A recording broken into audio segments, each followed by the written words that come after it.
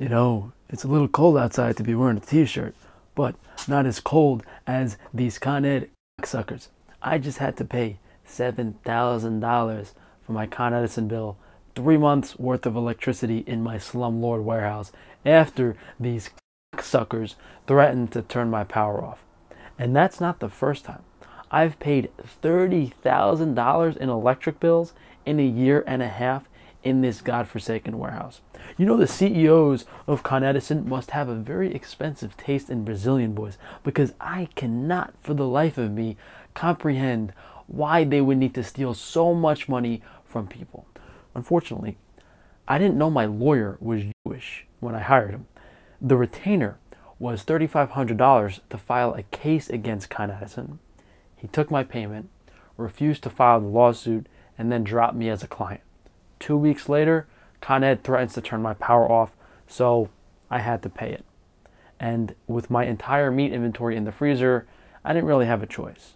So, I wasn't planning on having to pay Con Edison almost another $10,000, but because of my scumbag lawyer, go figure.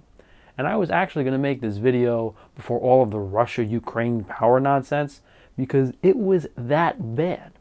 Con Edison already had a crazy monopoly on power supply and was overcharging people. Now it's just getting crazier and crazier. Some Riverdale residents say their Con Edison bills have surged ever since the utility installed digital smart meters in their homes. Laura and Matt Dash say they were shocked when their latest Con Edison bill amounted to $5,000.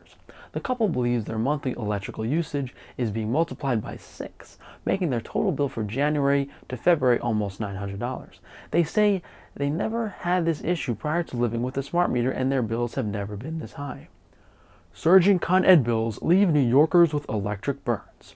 When temperatures go down, your bills often go up, especially if you've got electric heating.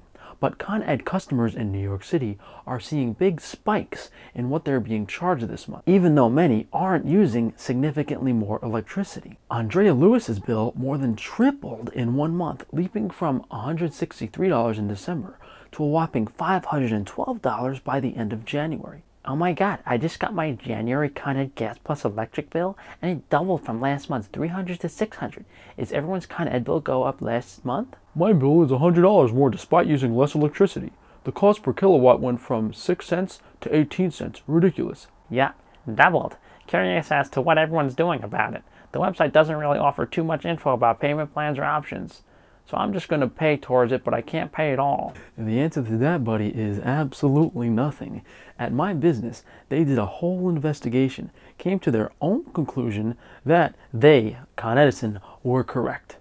After that, I filed the complaint through the Public Service Commission several times, and all they did was have Con Edison handle it. So a month or two after you file with the Public Service Commission, the clowns at the Public Service Commission just respond with an email saying that Con Edison will take it from here. What?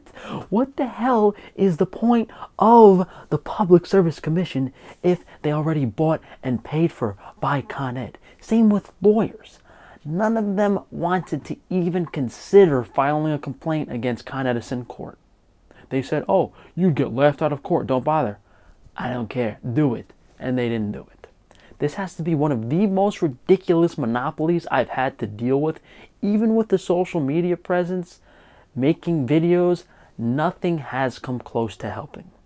I'm tired of killing myself every day trying to provide healthy products to people at affordable prices, and all my profits are going to these scumbags. I cannot expand the business. I cannot continue to run it. I can't pay employees if nonsense like this keeps happening by scumbag fucking elite degenerates, fucking cocksuckers.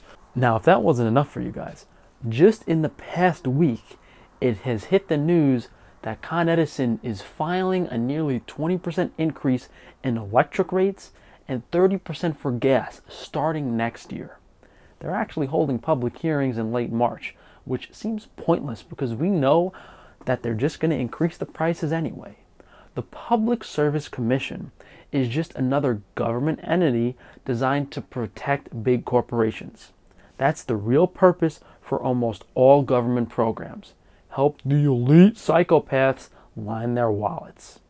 You're supposed to believe that organization is looking out for you and Con Edison is fair business practice. But they just let it all happen in plain sight. Fucking ridiculous. Well, thank you guys for joining me. Hey, look, if they control the power, if they control the court systems, what else am I going to do besides call them a bunch of dirty cocksuckers? I mean, at least I'm going to have some fun with it, right? So you guys can go to frank-defile.com to support me through all of my businesses. Hey, look, maybe we'll eventually make enough money. I'll have a nice solar panel somewhere. I won't have to pay the electric bill anymore. And I'll spend my spare time jerking off onto pictures of the Con Ed CEO's daughters. How fun would that be? They're probably as ugly as their fucking fathers, go figure. Well, that's enough for today, guys. Let's see how this goes.